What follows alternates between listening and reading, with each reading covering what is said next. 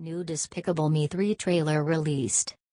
While Gru is quite content with his new life alongside Lucy and the kids, his professional career could be going better.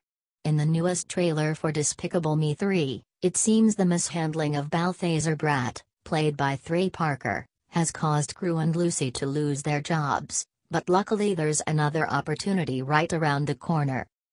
As fans know, Bratt will be the primary antagonist of the film, but in the new trailer they finally get to meet Gru's twin brother, who's named wait for it. Drew.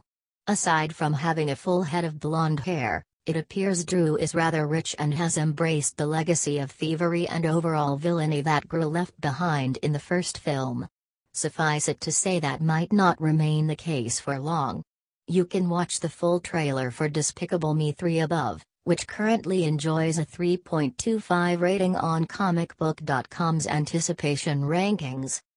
The Minions also make a much bigger impact in the new trailer, including their ripping of Drew's Hall of Villains, which has numerous statues of Gru and Drew's predecessors. You can't really be mad at them either, as regardless of gender or hairstyle each one has that unique Gru-esque face. It's truly a sight to behold. Despicable Me 3 will be directed by Kyle Balda, Pierre Coffin, and Eric Gillen, with Ken Dorio and Cinco Paul handling the screenplay. The film stars Steve Carell, Kristen Wiig, Miranda Cosgrove, Dana Gare, Nev Charles, Trey Parker, Russell Brand, Andy Nyman, Pierre Coffin and Michael Beatty.